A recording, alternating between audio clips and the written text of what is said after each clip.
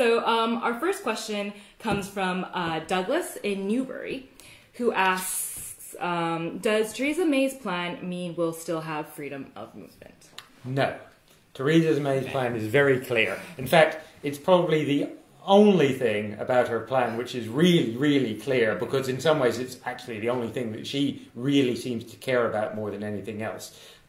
So the part of her deal that was signed with the EU over the weekend was there's something called the Political Declaration on the Future Relationship between the EU and the UK, how we'll trade with the EU and what our relationship will look with the EU after Brexit. And this is a pretty vague document on a lot of things. There's a lot of things where it doesn't tell you what's going to happen, but on one thing it's very clear. It says the UK wants to end freedom of movement. So that is one thing that, at least if Theresa May stays in power, it's quite clear freedom of movement is going to come to an end. Not right away, I should say, because the deal does provide for this transition period during which nothing changes, and that includes freedom of movement. So freedom of movement will stay until December 2020 under this deal, but again, if Theresa May has her way after that, that's it. Okay, cool. So that means that during the transition period, if the deal goes through, then freedom of movement will continue, but after that's over, freedom of movement will be That's it. Okay. And to follow up and to zoom out a little bit, what exactly does freedom of movement mean? Well, there's a lot of confusion here, because a lot of people think freedom of movement just means that you can come to this country. And actually, if you think about it, that really doesn't make any sense, right? Because when you come to this country, if you're British, you have to show your passport. If you're European, you have to show your passport. Actually, if you're American, you show your passport and you get it stamped. And we can turn away Americans if we want to, or people from other countries. Yeah. But in practice, for countries that we don't require visas from, we actually don't turn away Americans, except if they're on some sort of terrorism watch list or suspected of criminal offences or something.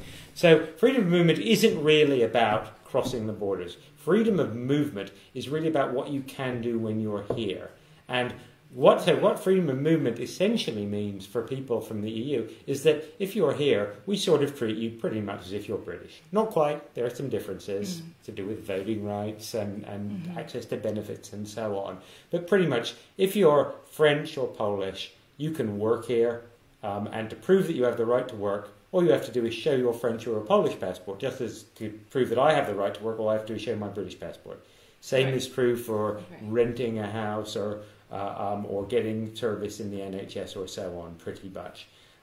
So that's what freedom of movement really means. It sort of means the right to be treated as almost like a national.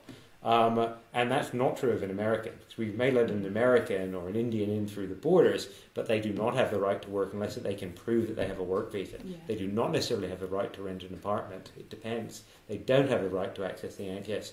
They don't have any of those rights. So in future, when freedom of movement ends, we'll be treating French people and Bulgarians much more like we treat Americans, not for the purposes of coming into the country, where we still don't know quite what will happen, but it won't change very much, but for the purposes of, most importantly, the right to work, but also a bunch of other rights as well. And of course, the same applies to Brits in Europe, Brits going to Europe. Right, so it's more about not necessarily like EU nationals not being able to come and visit the UK, but more about what happens if they want to live here, if they want to work here, and vice versa for Brits living in Europe, right? Exactly. Okay, cool.